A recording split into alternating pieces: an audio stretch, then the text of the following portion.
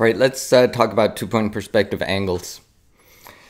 One-point perspective object is only one angle. It is at a 90-degree angle to the picture plane. Two-point perspective angles, you can have all kinds of different angles in two-point perspective. Like this one we did on the last video, or a couple videos ago.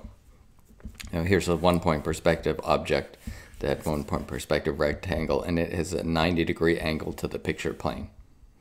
But these two, this blue one and this green, I just made those up. I have no idea what angle they are to the picture plane.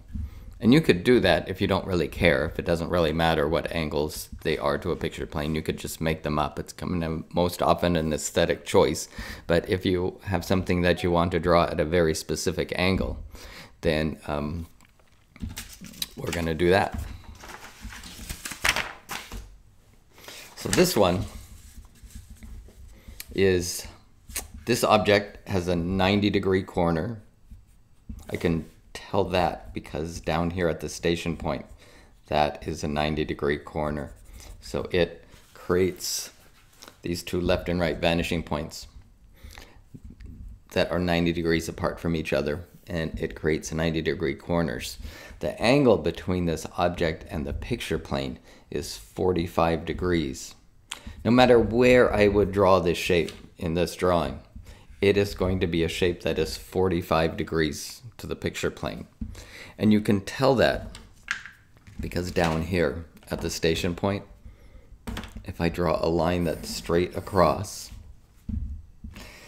this is 45 degrees to horizontal, and this one is 45 degrees to horizontal. So that makes, if this is 45 degrees to horizontal, then this is 45 degrees in perspective, this angle.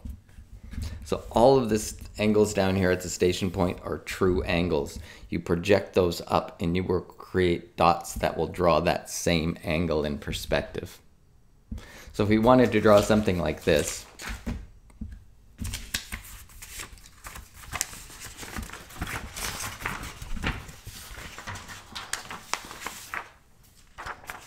here's three shapes, and they're all different angles to the picture plane. This is a plan view.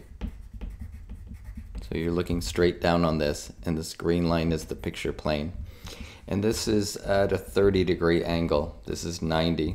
This is 60.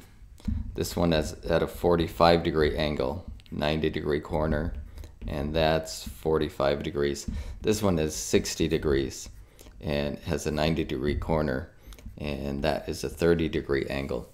So if we wanted to draw these objects at these angles in perspective, then you would simply do this. Here's my station point, and I'm going to do the middle one first. Let's do this one that's at a 45 degree to the picture plane. So if you think of this, let's make a line straight across here at the station point. I think this makes it make a little more sense. It always made more sense in my head when I thought about it, like here's horizontal. So if I draw a 45-degree angle,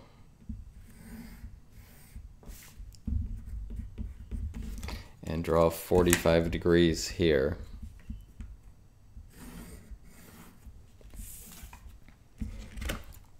I get a left and a right vanishing point. I'm just going to make a measuring line, make it right here. Just making this up. I'm going to put a little scale here. I don't know if I'll have time to use a scale on this one. We'll see how time goes. Okay, so right in the middle, if I draw a line to this vanishing point, to this vanishing point, this is 45 degrees to horizontal, and this is a 90-degree corner, because those are the true angles down here in perspective. So that's this angle. So if I wanted to draw something that was at a 30, 60 degree angle to the picture plane, I think I'll change colors. Then I go down here to the station point and I make a 30 degree angle. And then make a 60 degree angle. And now I have a whole new right vanishing point and a new left vanishing point. I could call this one maybe 60 degree and 30 degree. It's nice to give them labels so they're different. Like this left vanishing point, I could call that 45 degree right vanishing point and left vanishing point. And colors really help also. So if I want to do another shape using these new vanishing points,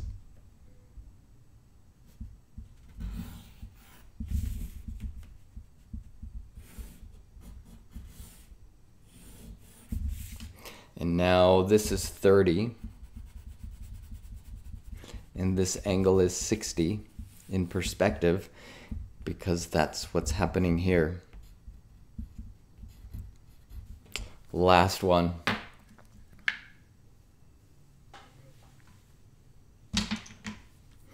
See.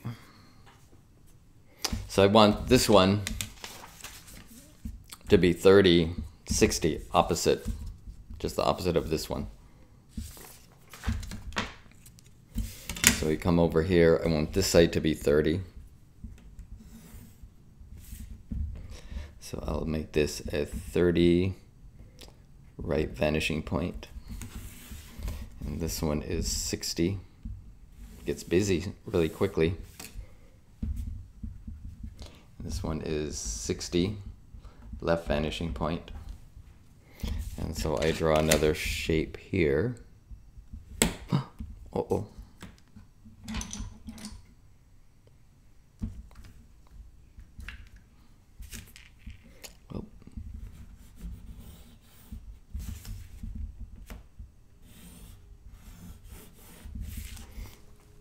So this is 30 and this is 60. So that means over here in the perspective world that this is 30 and this angle is 60. I think I probably should leave it there because it's already getting busy. And I just made 3 corners and I know exactly what angles all of these are, but to make them a particular length, like these guys are all about 2 inches long, 2-inch squares.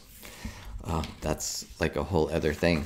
So maybe that should be a different one because this is going to get very busy really quickly because we need, what do we have here? 6 vanishing points. So we're going to need to add 6 measuring points along this line and we've only drawn 3 things. So maybe that's the next one.